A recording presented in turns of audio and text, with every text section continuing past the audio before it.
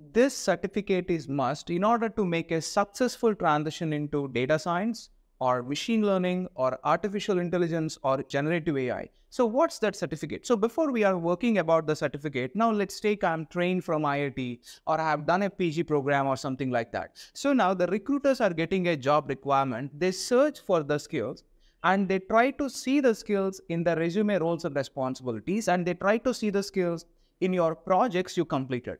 And every project you completed on machine learning, artificial intelligence, or data science need to contain a financial gain. So is your projects in your resume contain any financial gain? Not really. So you just worked on the knowledge, or you worked on the projects, we can say capstone projects. You're placing those capstone projects, they are not real time. So the companies want your real-time expertise, how exactly you implemented them in a real time at a client requirement, and what is the financial gain you made it, what is the problem you collected, and what is an approach you made it in order to get a financial gain to the client. So that is something you need to place in the resume. And within that particular project, what are your roles and responsibilities? So how exactly we are able to get all this? What is the proof? The certificate is experience certificate. Most of the people are chasing around the jobs just by having a course completion certificate from great institutions or from abroad or from IITs and all that. Still they are jobless. If you want to get a job, you need to focus on your experience,